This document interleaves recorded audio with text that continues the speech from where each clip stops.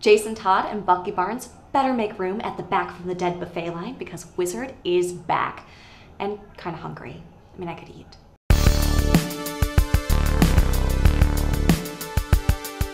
Who's pumped for Wizard World Chicago? We're only a week away from partying hard with Agent Hill herself, Colby Smulders, and heiress John Barrowman.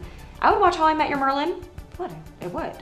Do you miss Wizard's casting calls, drawing boards, homemade heroes, and dare we say it, Toy Fair?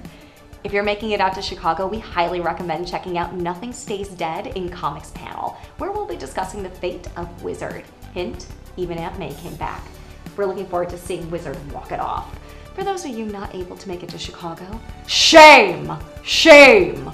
We just don't red wedding me or add me to your artist start kill list. But for those of you looking ahead to Wizard Worlds in Madison, Nashville, and New Orleans, we're a little more than excited to say our Generalissimo is coming to rally the troops. Spider-Man creator and father of the modern Marvel Universe, and maybe inappropriately my emergency contact on my insurance paperwork, Stan the Man Lee will be making stops with us in Wisconsin. And, just like Tony Stark, he'll be popping into Tennessee for a recharge. Hey, Iron Man 3 humor will never die. For more information about Stan's appearances and tickets to all the upcoming Wizard World Comic-Cons, go to wizardworld.com or click the link in the right here. It might be there or there. You know how links work. I'm Sammy, and this has been your WizPop Minute.